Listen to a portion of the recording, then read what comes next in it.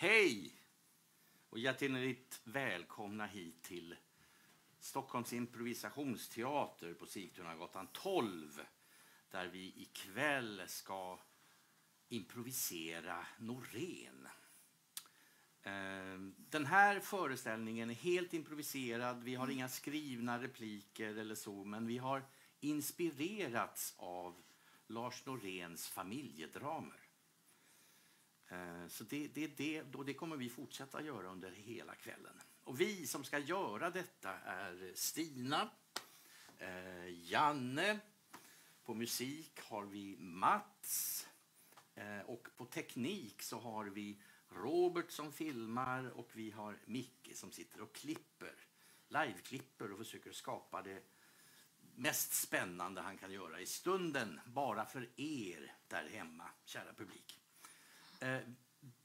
Men vi har också en 8 personer här live i lokalen, så välkomna till er också. Är ni där ute? Ja, härligt. Ja, fint. Här får vi be om applåder också. Det är väl härligt.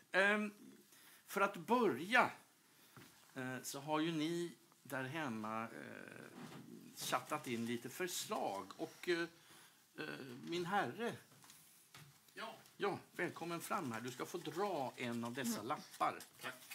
Spännande. Ja. Bra ordentligt här. Det handlar ju om hur vi tre känner varandra, helt enkelt. Jag kan ta den där.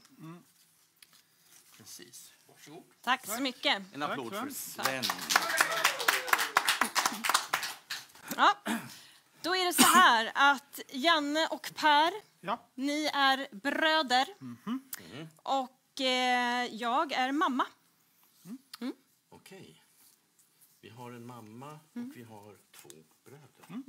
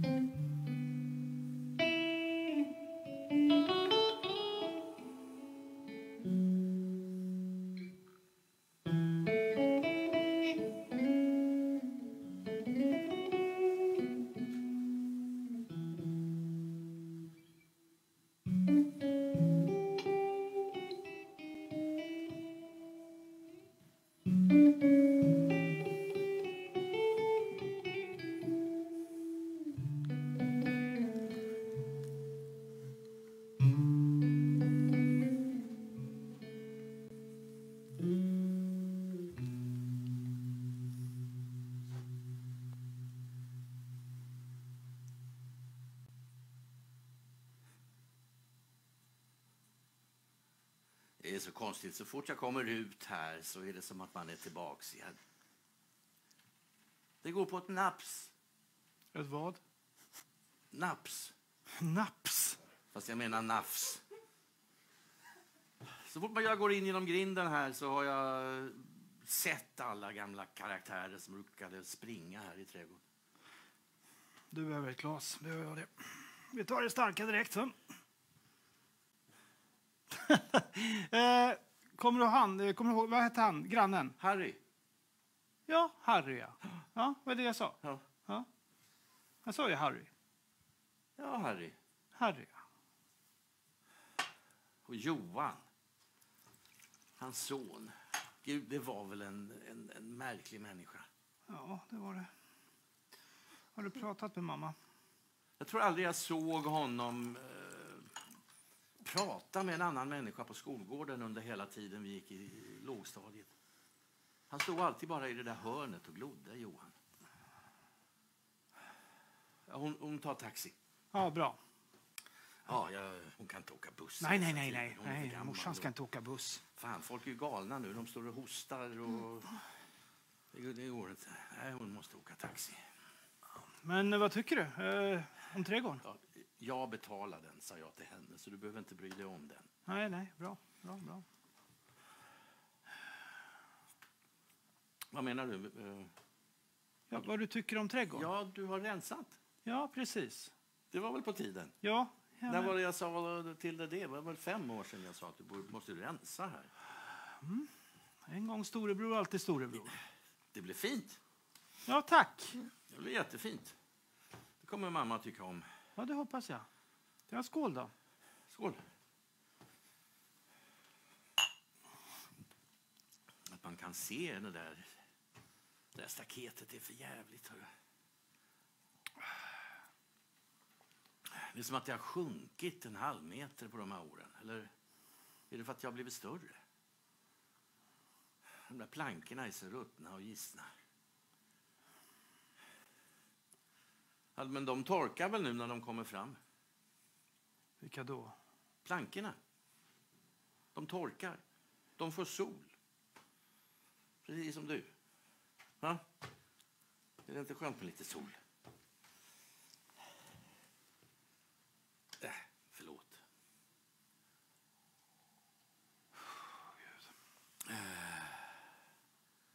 Jaha. Helena får vara hemma i sommar. Det ska du veta att det har varit ett jävla hallå.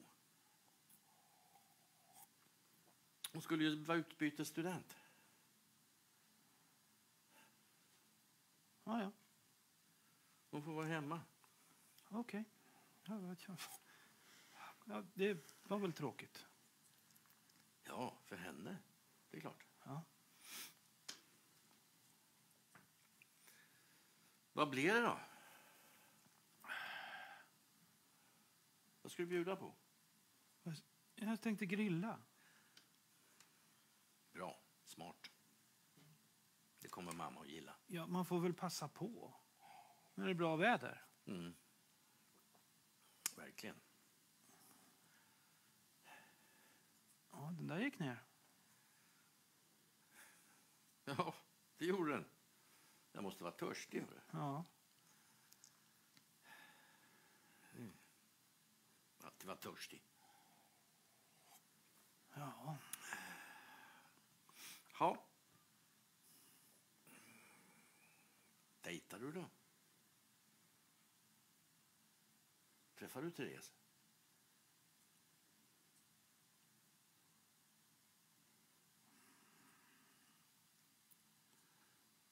Jag gillade Therese. Hon var alltid så uppriktig. Jag menar, hon sa alltid vad hon tyckte. Skärp till dig, sa hon. Både till mig och till dig. Mest till dig. Med all rätt, förstås. Dejtar ni? Jag fick något mejl. Där hon skrev att hon var tillbaks. Jag tog för givet att ni dejtade. Jag var på NK i lördags. Hon var fin. De håller på att bygga om där.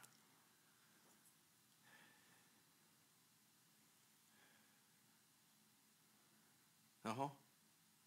Och? Jag har inte varit där sedan mordet på Anna Lind. Varför det? Jag har svårt för att vara på sådana platser, sådana historiska platser där det har hänt hemska saker. Men varför var du där nu med det? Jag skulle köpa en kavaj.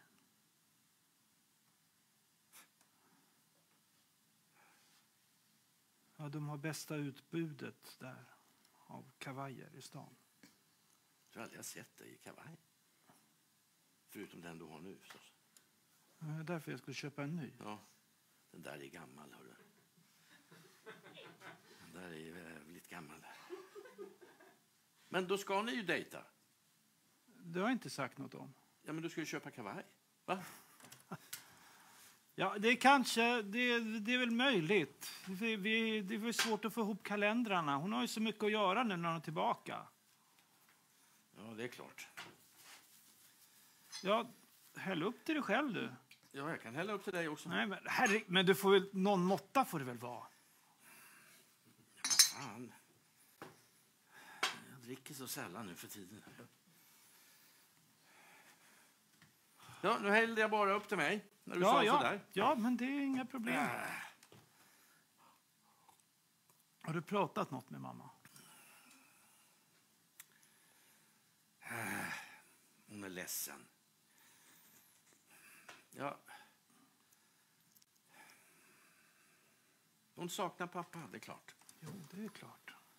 Den där gamla jävla tjatgubben, hon saknar honom. Jag fattar inte varför. Du kände ju aldrig pappa som jag kände pappa. Han var ju en hård jävel. Gnällspik. Jo du. Det är några år där som du gick miste om. När han var i god vigör med livremmen. Det var härligt. Ja. Där blev man tuktad. Slog han dig? Ja, det hände. Mest var det hot. Men han drämde väl till någon gång. Jag förtjänade det, säkert. Visst gjorde jag. Visst gjorde jag. Jag förtjänade allt jag fick, allt stryk. Det gav jag igen på Johan sen. Stackarn. Ja.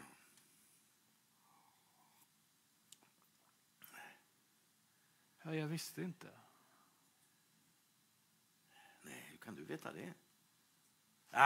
Nu ska vi inte prata om det. Mamma är ledsen. Vi behöver pigga upp henne lite. Ja, det var ju därför jag bjöd hit henne. Ja, bra.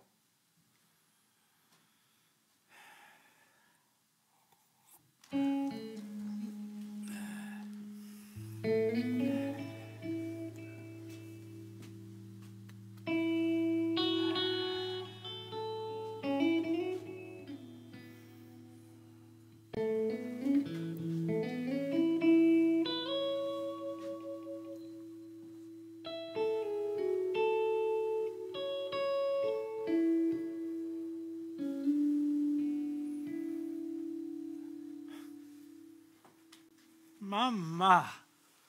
Min lilla pojke. Ah. Min lilla pojke. Vill du eller vill du inte? Nej. Jag har hållit avstånd så länge så Ja. skulle jag tappa det nu, då skulle jag väl bli sjuk. Så att nej. Nej.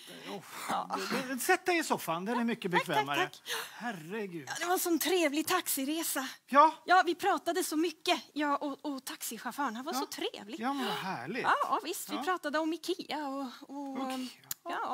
pussel. Ja, det var, Pussel? Ja, jag har börjat lägga såna här Höga, långa. Många bitar heter det. långa bitar. Ja. Nej, många bitar. Jag lägger såna här 1000 pussel. 1000 bitar? 1000 bitar pussel. Ja, en bra låt också. Ja, det vet jag ingenting om. Björn Afzelius, 1000 bitar. Ja, det är ju alltid du som har varit musik. Ja. Jag vet. Men det kunde ha gått vägen. Jag kunde ha haft en lysande musikkarriär. Nej. Jo, det kunde jag. Vi behöver inte prata om det nu. Det blir alltid så dålig stämning. Nej, men jag kan prata om det nu. Vad fint det var i trädgården. Tack, mamma. Tack. Ja. Ja, tack. Jättefint. Jag har rensat. Har du? Ja, jag har gjort det själv. Tänk att du blev en sån här trädgårdstomte. Det trodde jag. Nej, det är ju inte det. Från Men jag har ju musik. rensat. Man behöver inte bli trädgårdstomte för att man rensar en gång. Det kan jag inte. Hörru du, jag är vansinnigt torr i strupen. Har Jaha, du någonting? ska du ha något starkt eller vill du ha vin? Ja, vin tack. Ja. Jaha. Så mamma fick komma hit helgen innan midsommar. Det var ju trevligt. Jag fick komma. Ja, det är väl så att eventuellt ska jag och Therese göra en sak i midsommar. Det var... Jaha. Den lilla flickan. Ja. Är hon tillbaka? Ja, hon är tillbaka nu. Hon kommer tillbaks. Ja, nu är taxin betald. Ja, Gud vad han pratade. Han bara tjafsade på om allt möjligt. Tack. ja, men då tar vi och skålar då. Ja, han har väl inte så många körningar så att han bara... Ja, men nu skålar vi. Vi skålar vi för Lilla mamma. mamma, vad fint att se dig. Ja, Välkommen skål, hit. mamma. Det är fint att se er också. Ja. Skål, mina Skål. små pojkar. Skål. När var vi samlade så här senast? Ja, det var ju pappas begravning. Just det. Då var vi här, ja. Efteråt, ja. Herregud. Ja. Nu är han i jorden. Det är det första du behöver prata om när jag kommer. Ja, det var ju inte Pers mening. Det var ju han som sa begravning. Ja, Nej, men det var du du. frågade ju om när vi var samlade senast. Ja. Du kunde väl ha sagt något annat då? Jag kan inte ljuga för mamma. Nej, det kan man inte. Det ska man inte göra. Mamma vet sanningen. Ja, ni får säga vad ni vill, men ni får inte ljuga. Nej. Jag ska aldrig ljuga för mamma. Men du har väl inte varit på Ikea, mamma? Har du varit på Ikea? Du har blivit långhårig. En liten tofs där bak till och med. Ja, det är coronafrisyr som jag säger. Det kan ju ingen jävel gå och klippa sig nu. Jag var inne inne i stan på Hornstull där, ett klippotek. Klippotek? Ja, men de står ju så jävla nära. Ja, det heter det, klippoteket. Jo, det gör det visst. 2020 heter det inte klippotek? Ja, det heter klippoteket. Du har fastnat lite i Det var på dåtiden. 80-talet heter klippoteket. Det heter klippoteket. Vad fan är det för fel på det? Ja, men det kan ju inte göra det. Varför kan det inte det? Det är någonting som jag tycker om. Det är så här hårsalonger som har roliga namn. Ha? Just det. En av mina favoriter är saxofön. Saxofön. Ja, det är roligt. Kammarkollegiet fanns det en på... Kammarkollega? Ja, på Hornstull också. Ja, Där finns alla obskyra klipp. det är roligt. Mamma, kan du rolla ett namn på någon frisörsalong? Vet du, om du tar fram kökssaxen sen så kan jag fixa Vad det där heter åt din dig. frisyr, mamma? Där har du... Är du sarkastisk? Nej, Vi ska vara snälla mot varandra ikväll. Undrar bara vad frisyren heter då. Den där har du ju haft så länge så du måste ju veta vad den heter. Det är mammas frisyr. Det är inget fel på den. Nej, förlåt. Det var dumt. Det är jättefint, mamma. Det känns tryggt att du har haft samma frisyr så länge. Det har gått 5 minuter och så ska du börja så här. Nej, förlåt. Det var Han har inte druckit 2 meningen. glas redan. Stora glas. Jag går ut och tänder grillen. Ska du? Ja. Ja, vem ska annars göra det då? Ja, men gör det du. Visst. Det är väl den som kan som ska göra det. Ja, Stingslig han är. ja det var så direkt när han kom. Jag såg det på att han var på dåligt humör när han kom. Tvungen att bjuda honom på alkohol. Nej, men han tog ju för sig själv. Jag bjöd på lite glas och sen så gick han och hällde upp själv. Du vet att det går i generna. Med vad? Har du något roligt namn på någon frisörsalong? Måste tänka.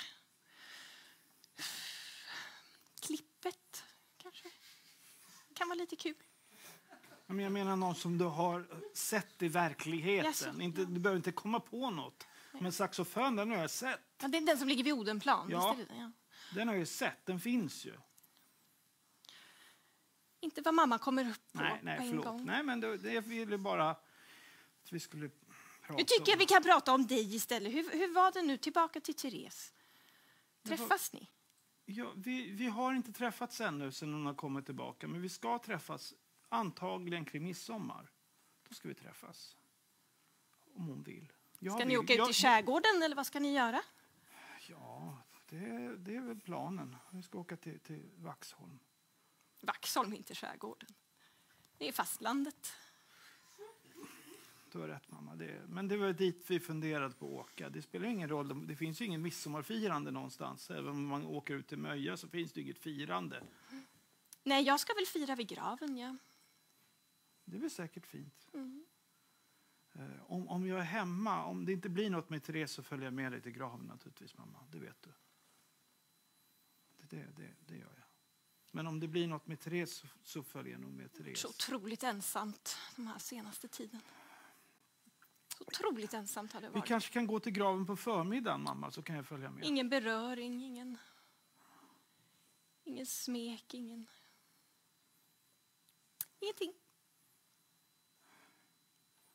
Bara tyst och tomt. Köksklockan som slår. Väldigt ljudligt där hemma. Man hör den ända in till toaletten. Ingen som hör av sig. Men jag hörde av mig nu, mamma. Ja, jag är tacksam. Jag har inte mått så bra på sistone. Det är därför, förlåt. Ja. Nej, då är vi 2. Ja, jag vet att du har det värst, mamma. Det har jag. Att du har det värst. Hur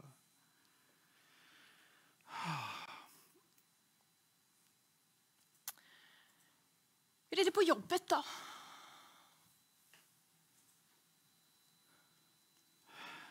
Ja, jag har fått sluta.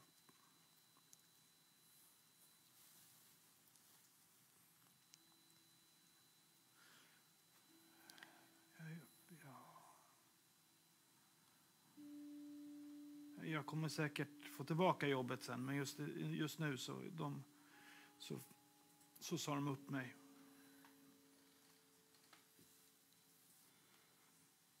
Det blir ju svårt att bo kvar här då, det inser du. Jo, det... Ja, då kommer mammas plånbok till pass.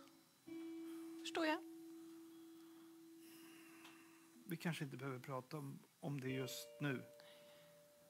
Men om du kan hjälpa mig så tar jag emot all hjälp naturligtvis. Men då kanske vi inte ska säga något till Per, för han blir så jävla sur då. Du säger ingenting till Per. Nej, jag säger ingenting. Ja, nu har vi snart glöder. Tack, Per.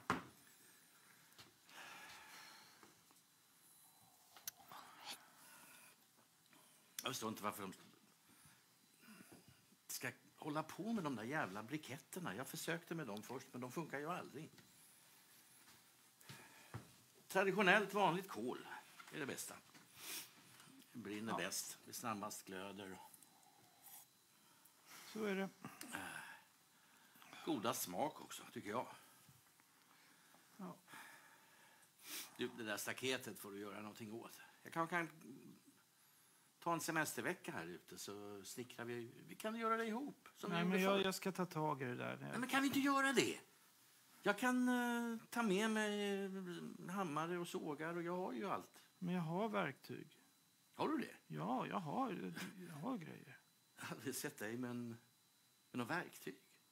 Nej, men jag har verktyg. Ja. Det är inte samma sak. Nej, men du behöver inte ta med någonting. Nej. Men ska jag komma då? Ja, Du kunde väl behöva bonda lite. Just nu så är det väl lite wobbligt, så det kan vi vänta med när vi bestämmer något. Ja. Jag vill inte tränga mig på det. Nej, men jag uppskattar hjälpen. Verkligen, tack Per. Det gör jag.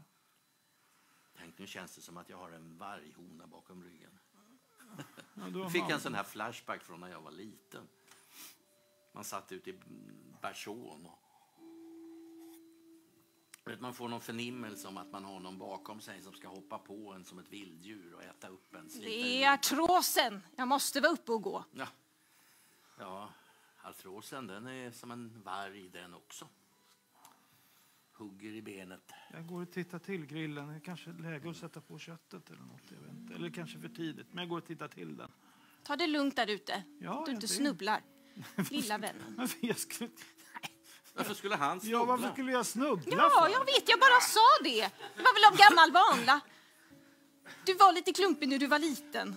Ja, men han snubblar inte. Nu ska han få med mig att göra. Jag däremot, jag kan snubbla. Det var Per som knuffade mig. Jag var inte klumpig. Det var Per som knuffade mig hela tiden. Ja, nu är det glöder där ute. Bara så du vet. Ja, jag knuffar. Kanske dags att omrevidera lite, mor. Ja, jag går och tittar till glöd. Gick du till den där läkaren? Han hittar på saker. Va? Vadå? Jag hörde inte vad han sa. Det var Per som knuffade mig.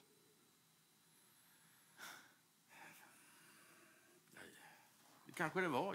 Jag minns inte. Det borde väl jag veta i sådana fall. Det är klart att det inte var. Mamma, jag håller bara med.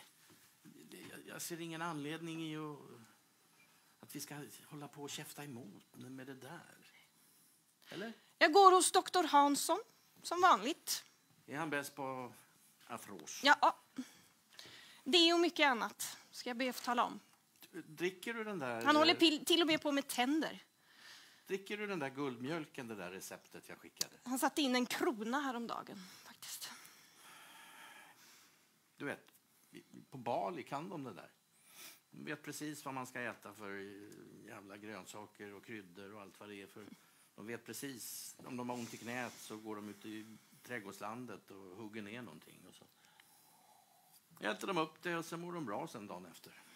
Du är lik din far, vet du det? Lik.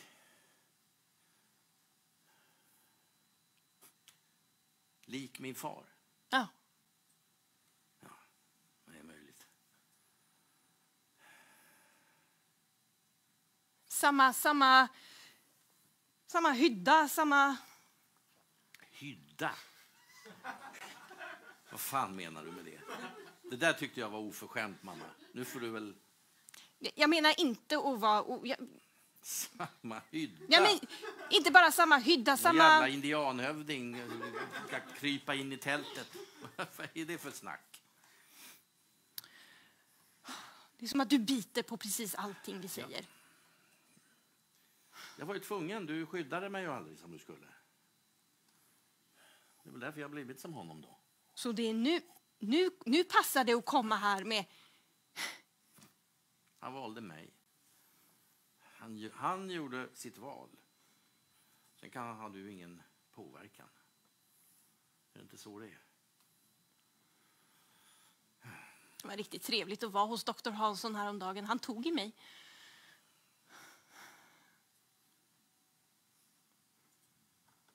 Knådade mina axlar. Lät handen löpa genom... Inte genom ryggraden, men på ryggraden. Handen kan ju inte löpa i ryggraden. Då vore jag ju död. Men snart så kommer den dagen också. Jag undrar om det är en doktor du behöver, ja.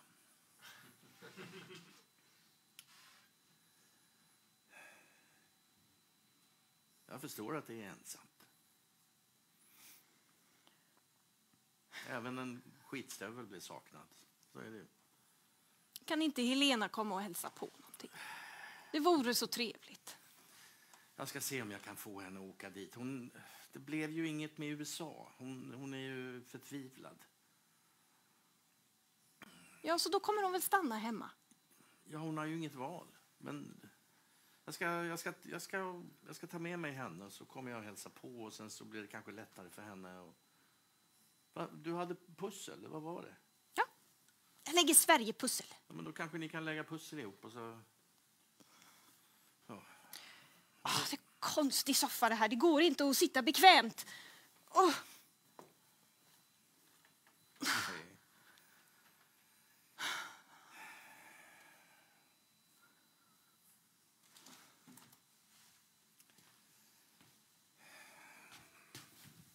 Har han hittat på mer grejer? Ja.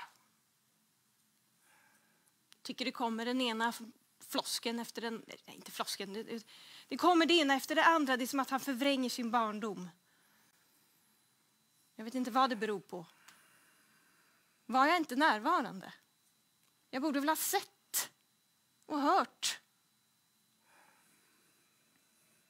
Nog för att far var en karl, men han var snäll. Han var vänlig.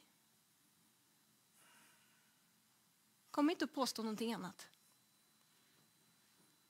Nej. Han var din sol. Det vet jag. Men jag blir orolig för Janne.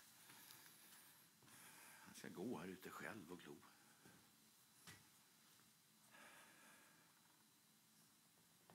Efter middagen så är det tofsen som åker bort. Aldrig i livet. Skulle jag tillåta dig att klippa mig igen? Du klippte mig en gång när jag var... Vad var jag? Kommer du ihåg den där gången? Jag var väl 13 eller 12. Det var innan du skulle konfirmeras. Pappa satt där vid köksbordet och hotade med någon jävla bunke. Och du höll fast mig runt stolen och hotade mig med en sax.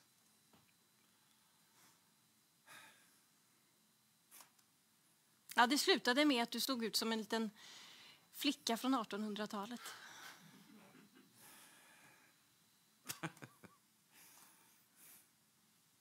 Nej, nu är det jag som går ut och tittar inte. Konstigt nog, det där var ett ganska trevligt minne. Tänka på. Flicka från 1800-talet.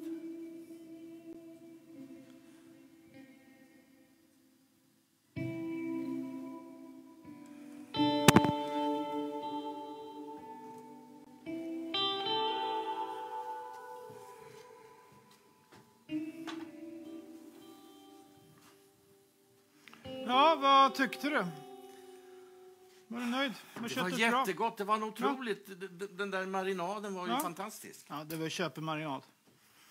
Att du hade ordnat räkor också, jag har ingen aning. Nej, det var inte svårt. Överraskar. Hur länge har mamma varit på toaletten nu? Ja, 20 minuter. Det var kanske räkorna, jag vet inte. Hon ska inte äta det där, men... Nej, jag vet.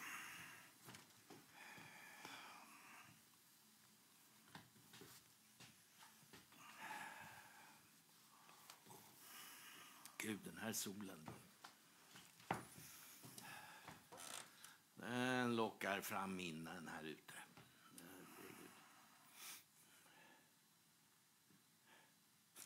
Kommer du ihåg när vi byggde kojor? Ja. Dejtar du då? Varenda grabb var med här.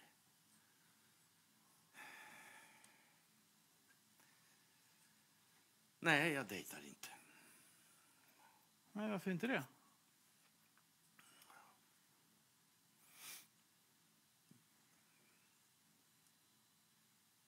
Jag är väl för ful. Fel frisyr. Gammalmodig. Aggressiv. Hydda. Hydda? Indianhydda. Ja. Men mamma som sa det, eller? Ja, hon sa att jag ser ut som en indian. Man säger inte så. Så sa jag corona också. Det är väl... Va? Ja, jag hostar ju. Det betyder inte att jag har corona. Det är bara... Det är din vanliga. Du, jag var inne på Ica häromdagen och jag gick och hade en hostning inom mig genom hela köttdisken. Jag vågade inte stoppa ner handen och ta upp någonting, för då skulle jag väl ha brustit ut i någon jävla hosta. Ja, du får väl gå och kolla upp det där. Snart får man, det är gratis att testa. Ja, men då går vi dit som en lycklig familj. Testar varandra. Vi tror inte vi ska testa varandra, utan vi låter väl...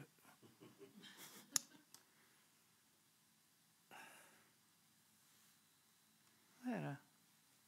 Du vågar aldrig klättra upp i de där. Nej, det är klart jag inte vågade, för jag tror att du skulle knuffa ner mig. Eller hur? Jag stod där uppe och... Nu när mamma inte är här så kanske du kan erkänna att du knuffade mig.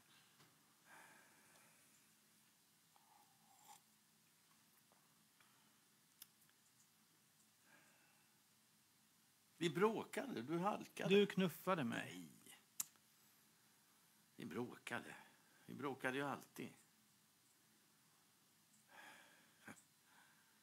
Ja, jag var starkast. Mest aggressiv, hade mest att förlora.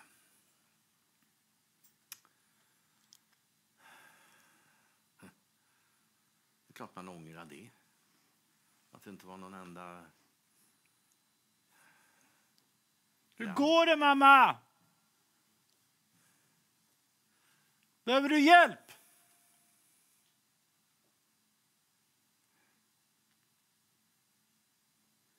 Kan du gå och titta till mamma? Jag träffar Sofia igen. Kommer du ihåg Sofia? Ja, såklart jag kommer ihåg Sofia.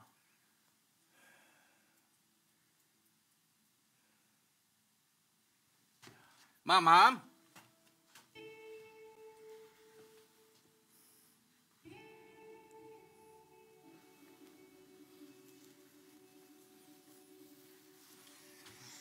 Ta det försiktigt. Vad hände? Vad hände? Har du något... Ja, vad ska man äta?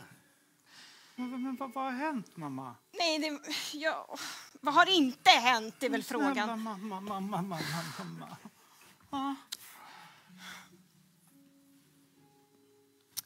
Ja, det spelar ingen roll. Det spelar ingen roll att jag har blivit magförgiftad och allt.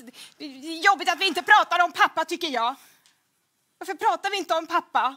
Varför har ni inte varit vid graven? Men jag har varit vid graven. Ja, men vi kan prata om pappa. Det är klart som fan att vi kan prata om pappa. Men vi kanske inte behöver prata om mamma mår dåligt. Ja, men nu vill hon ju prata om pappa. Då kan vi väl prata om honom. Usch, vad varmt det är. Vad jävla trevlig han var. Ja, titta nu. Ja, jag har flera glas. Det hade pappa också. Den som har mest glas vinner, är det inte så? Kom, lilla. När kvällen är över så gäller det att ha druckit så många glas som möjligt. Mamma. Minns nog hur han pucklade på dig, mamma.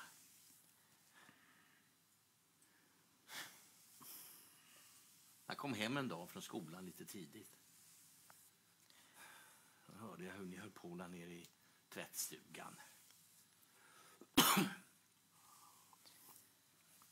Du höll om någon bakom ryggen.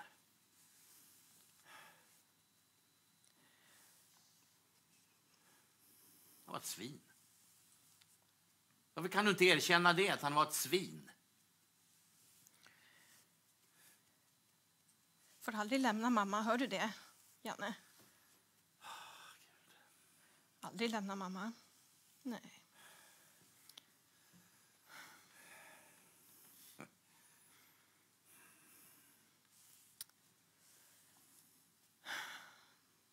Hon har så yppiga bröst.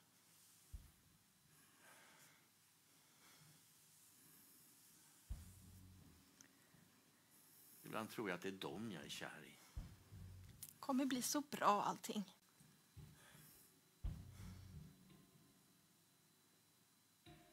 Det var de första jag höll i. Där på skolgården.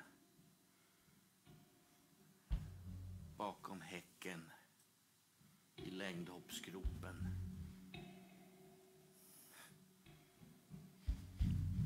Det var fantastiskt.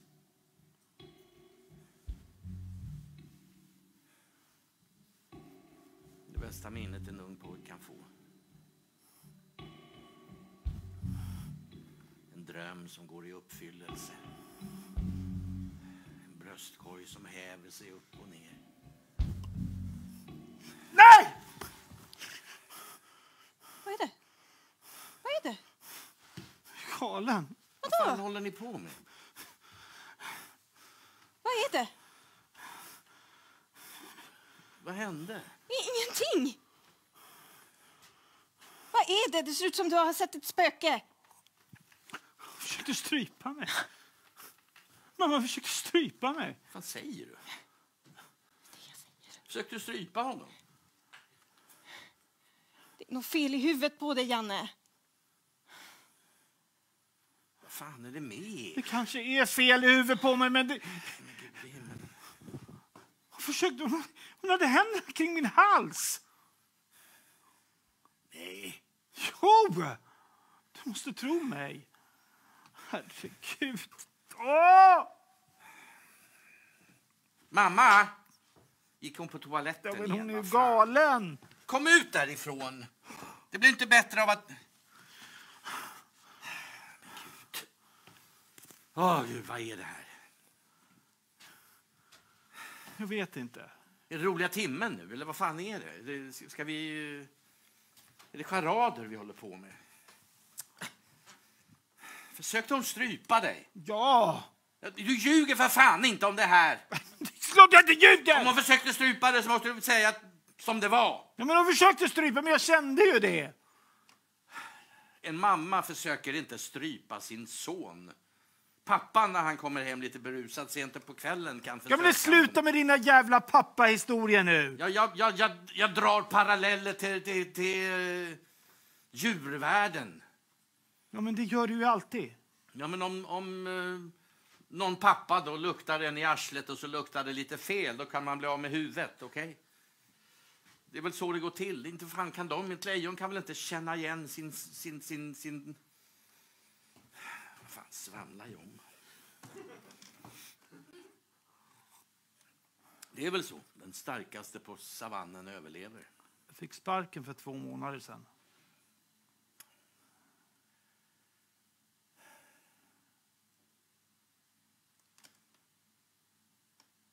Det har du inte berättat. Nej, det är inte så jävla lätt att berätta det. Fick du sparken? Det här var ju det bästa jobb du någonsin har haft. Ja, och mest betalt också. Ja, men hur fan kunde du få sparken? Ja, för... Du har ju alltid gillat att jobba på museum. Ja, men de hade ju inte råd att ha kvar mig när de stängde museet.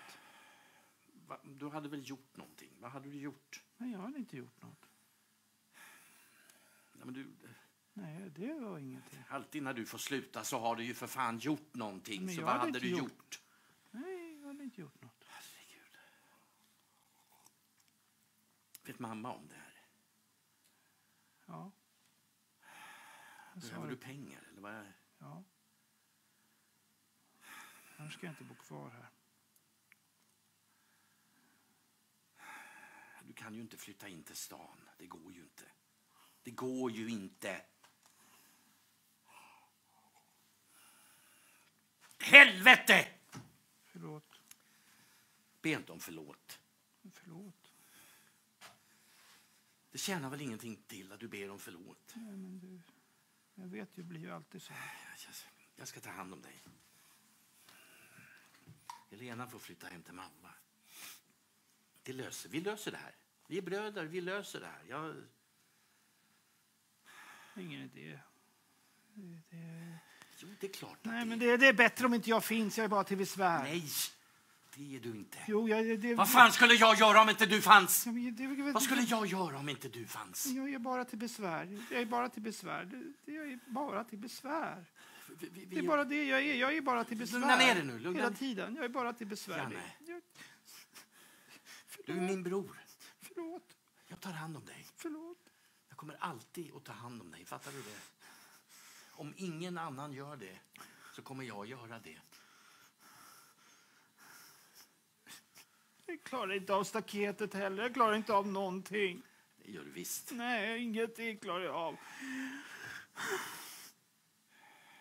Vi fixar det här. Det här ska gå bra.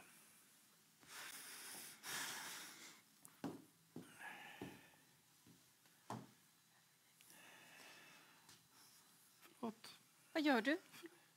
Ingenting. Han gör ingenting. Han mår bra nu. Så, och det gör jag också. Jag mår mycket bättre så jag tänkte väl att jag tar mig en taxi tillbaka snart. Tacka för mig. Glad midsommar. Det är lite tidigt.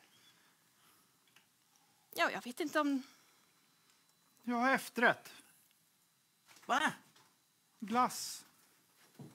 Det är så här big pack. Då ska vi ha glass. 3 smakers. Ska Som vi ni var spela små. lite kort också då kanske? Ja, jag tror att jag har någon kortlek. Men det är bara 3 smakers. Hämta lite glass. Ja, jag kan hämta. Eller fixa till. Så... Ja. Jag ska se om jag har någon kortlek. Jag tror kanske kan finnas någon kvar. Ja, men då stannar mamma lite till. Fan, mamma. Vi tar hand om varandra i vår familj. Det gör vi. Har vi alltid gjort, det kommer vi alltid göra. Kila iväg nu. Förlåt vad jag sa, mamma. Du försökte inte strypa mig. Nej. Förlåt. Nej, det gjorde Vi sitter du. i huvudet, Janne. Jag är bara till besvär. Nej. Jo, Inte men bara, inte bara. Du har rätt, mamma. Du har rätt. Du brukar alltid påminna mig om det. Att jag är bara till besvär. Och du har rätt, mamma. Jag vet. Jag är bara i vägen. Nej, inte bara. Det var som att dela bo med en liten fågelunge. Och kröp så där intill och snusade på bröstkorgen.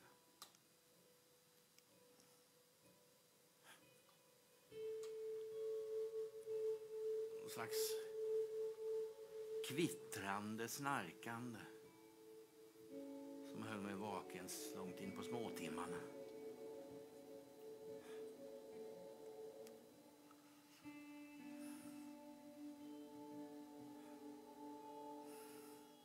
Jag var så lycklig.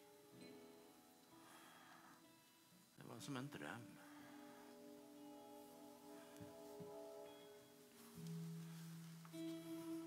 Jag brukade fantisera om att vi låg på en flotte ute i Atlanten och bara flöt omkring. Lät tidvattnet föra oss dit vi ville. Eller inte ville.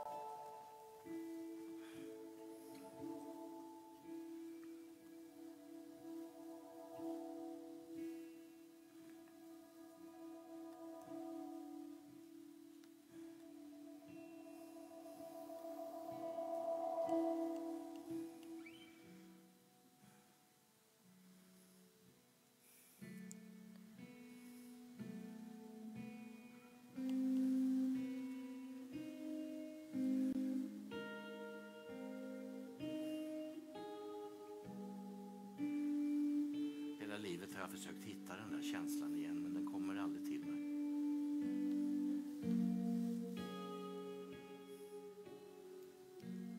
Den är borta. Tappad för alltid. Skuffad under en vagn. Lämnad lortig och skitig i ett gathörn. Och trampas ner i asfalten. Aldrig se dagens ljus mer. Aldrig. Aldrig se dagens ljus. Aldrig mer. Aldrig, aldrig, aldrig, aldrig, aldrig mer.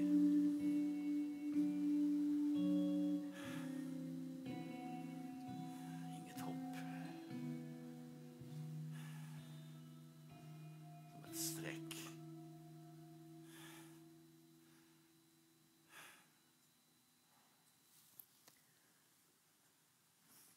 Det fanns ingen glass. Jag hade ätit upp den. Ja, men vilket antiklimax. Förlåt. Vi som hade sett fram emot det. Ja, jag förstår det. Det var Big Pack och allting. Då fyller vi på här igen.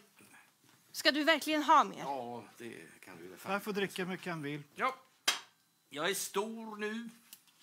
Jag har kvar i mitt glas. Ja. Nu dricker vi och så glömmer vi det här. Så det är du som bestämmer nu hur mycket han får dricka? Jag kommer aldrig glömma den här kvällen. Nej, det tror jag ingen av oss kommer göra. Vad menar du? Vad menar du? Jag menar att... Vad menar du när du säger att vi inte får säga några onda ord om pappa? Det har jag alltid velat fråga. Vad menar du? Hur kan du leva med dig själv? Hur kan du se dig själv i spegeln? Nu slutar du! Slutar du! Hur kan du se dig själv i spegeln varje morgon? Med alla minnen. Nu är du tyst. Hör du vad jag säger? Har inte du undrat det? Jo. Vad är det här för påhopp? Hur den där charmiga mannen förvandlades till ett jävla Jag vill inte äckel. höra ett Han var ord äckel! till! Det var han inte! Det var han visst! När han låg nerspydd i vardagsrummet när man kom hem sent någon lördagkväll. Han gjorde vad han behövde göra. Spydde ner sig själv. Var det han behövde göra? får stå ut med dig. Var det så? Han hade vissa krav. Och han gjorde det han behövde för att överleva. Vissa krav! Ja, vissa krav!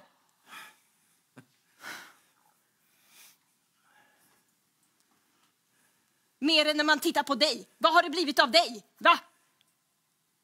Vad tror du pappa tänker när han tittar på dig nu? Det skiter jag i. Du skiter i det? Ja. Var han dum mot dig? Var han det?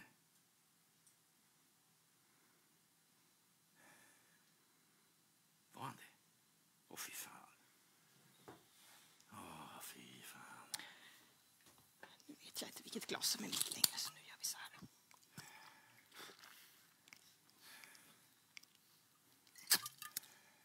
Ja. Var det dig han var dummast mot?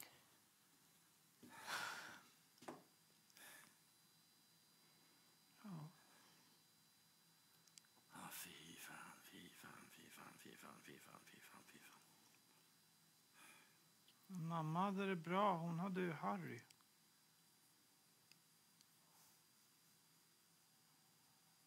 Visste du inte det?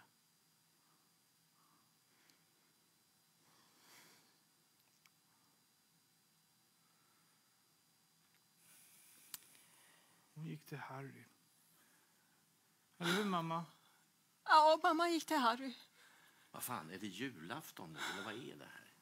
Nej, det är en vecka före midsommar fortfarande. Ja, men det känns som att jag öppnar paket, jag vet inte. Ena överraskningen värre än den andra. Min terapeut sa att det är bra att prata om det.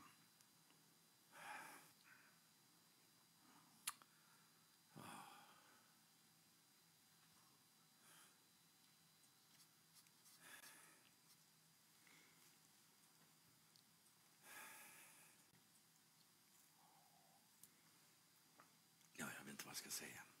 Jag kan inte drömma längre.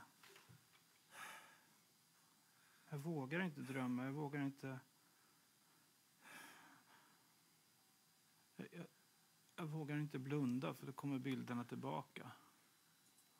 Jag vet inte vad jag ska säga. Det kommer bli bra. Om jag blundar så ser jag allting klart. Det är därför jag inte kan blunda. Det är därför jag måste vara vaken hela tiden. Ja, det måste du. Jag måste se, för om jag blundar så ser jag andra saker. De bilderna är värre än det jag ser med mina ögon.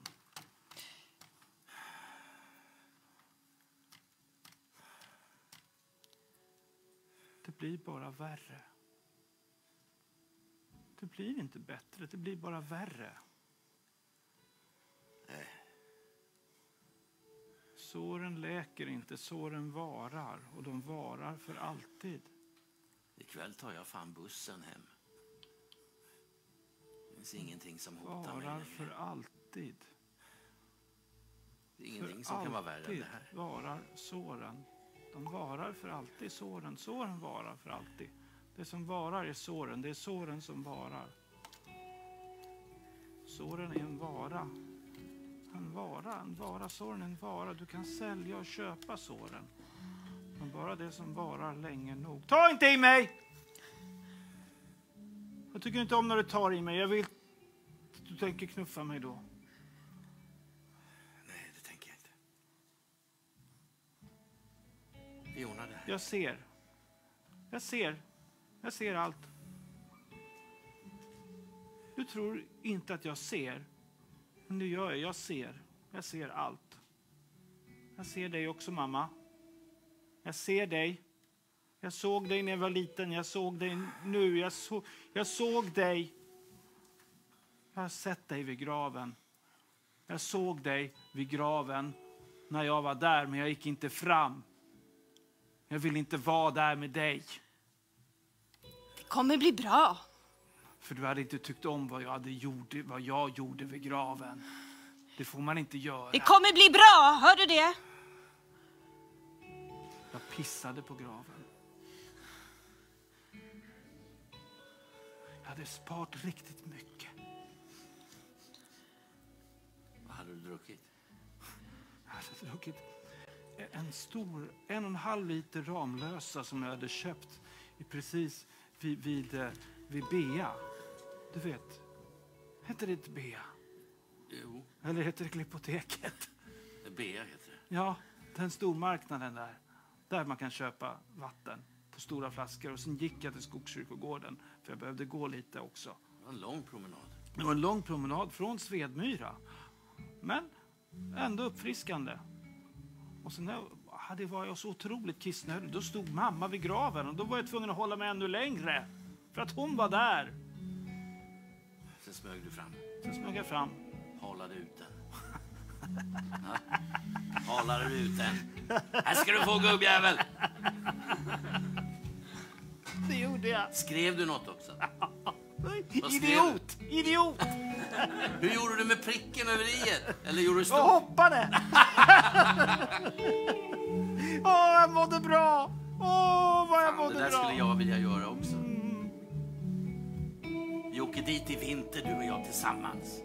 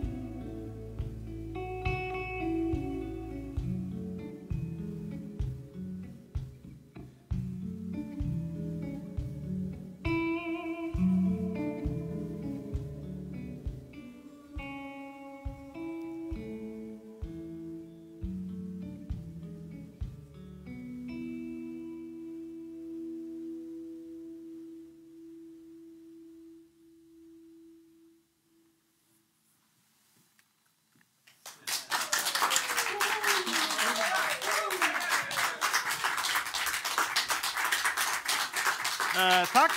Tack så jättemycket. Tack kära publiken. Tack tekniken. Tack Mats. Och tack ni där hemma som tittade. Där nere har ett litet swishnummer. Får gärna swisha oss om ni vill se mer av improviserad teater.